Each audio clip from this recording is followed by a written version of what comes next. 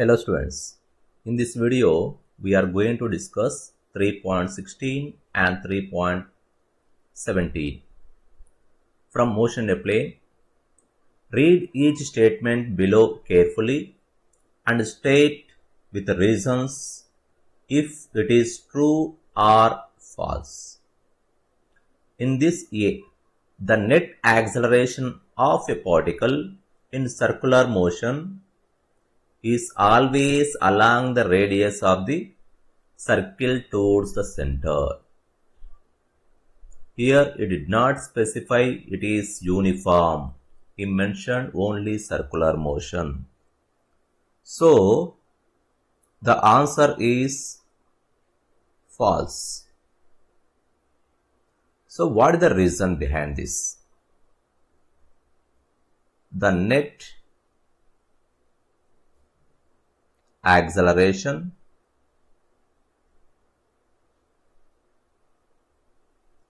of a particle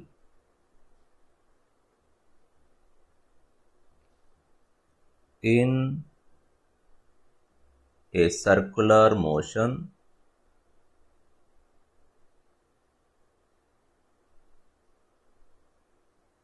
is towards the center only if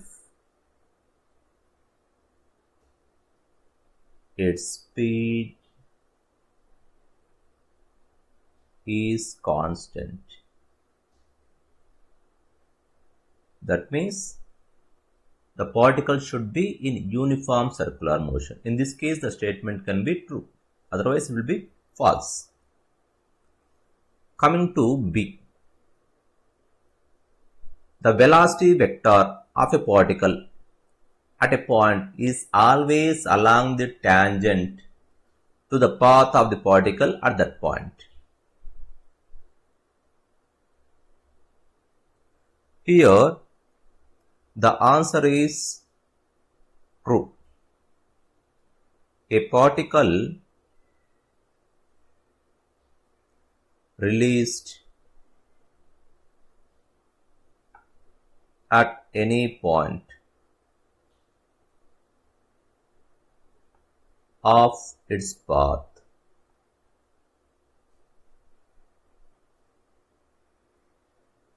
will always move along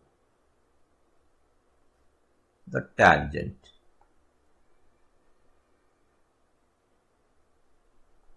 to the path.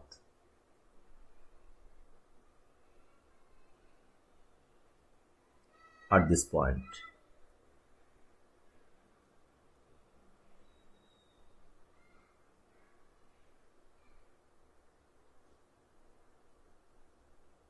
Suppose if the particle is moving in a circular path,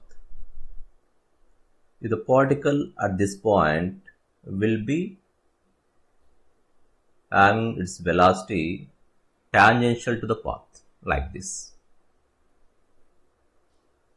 Coming to C, the acceleration vector of a particle in a uniform circular motion averaged over one cycle is a null vector.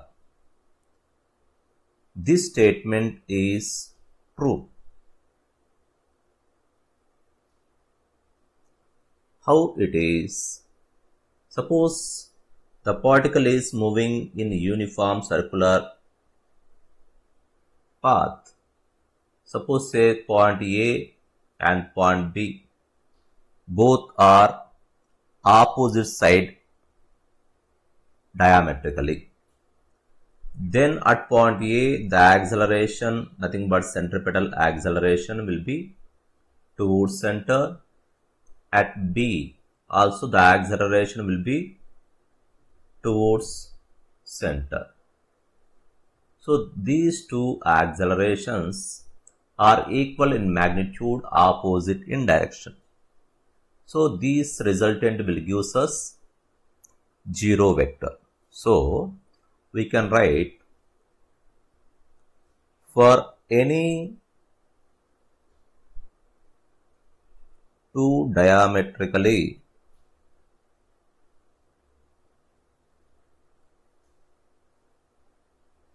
opposite points on the circumference,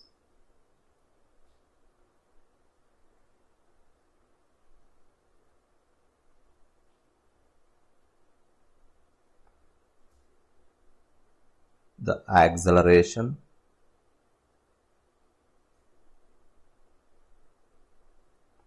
vectors are equal and opposite. Hence,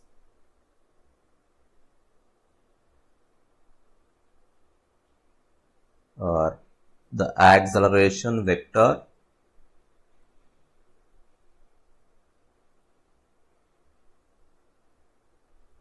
averaged over one complete cycle is a null vector. 3.17. The position of a particle is given by r bar is equal to 3.0 t I cap minus 2.0 t square j cap plus 4.0 k cap meter, where t is in seconds and the coefficients have the proper units for r bar to be in meters. A. Find the v bar and a bar of the particle. B. What is the magnitude and direction of velocity of the particle at t is equal to 2.0 seconds. Coming to the solution.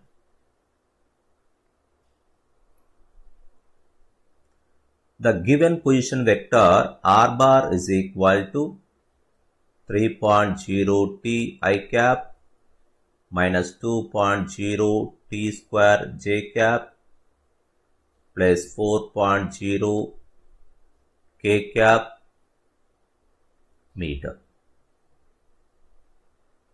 We need to find out v bar and a bar. So v bar can be written as dr bar by dt. That is equal to d by dt of 3.0 t I cap minus 2.0 t square j cap plus 4.0 k cap meter. That is equal to, we can write after simplifying d by dt of 3t I cap becomes simply 3.0 I cap and minus of d by dt of 2.0 t square j cap becomes 4.0 t j cap and the rest of the term is 0. Here if you observe velocity v bar is also variable. We can write it is in terms of meter per second. While coming to acceleration, a bar is equal to dv bar by dt. That is equal to d by dt of 3.0 I cap minus 4.0 t j cap. By differentiating this, we will get d by dt of 3.0 I cap becomes 0 minus d by dt of 4.0 t j cap, it will becomes minus 4.0 j cap. So acceleration is constant. It is along negative y axis. So this is answers for A. While coming to B, what is the magnitude and direction of the velocity of the particle at t is equal to 2 seconds?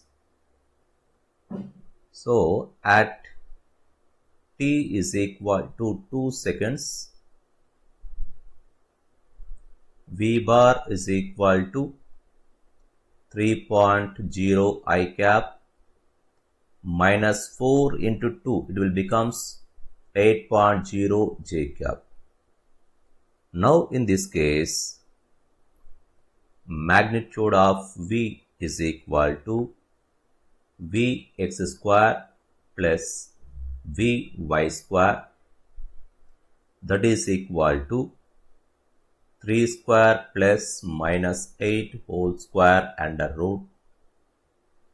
This value is 73 under root, that is equal to 8.54 meter per second.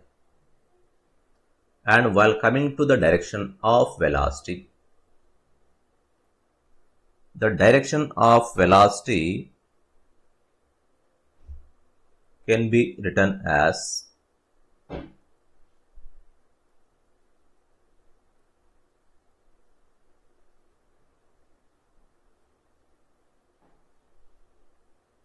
theta is equal to tan inverse of Vy divided by Vx. At the same time, that is equal to tan inverse of minus 8 by 3. That is equal to tan inverse of minus 2.6667. It is nearly minus 70 degrees with x-axis. So these are the solutions for 3.16 and 3.17. Thank you.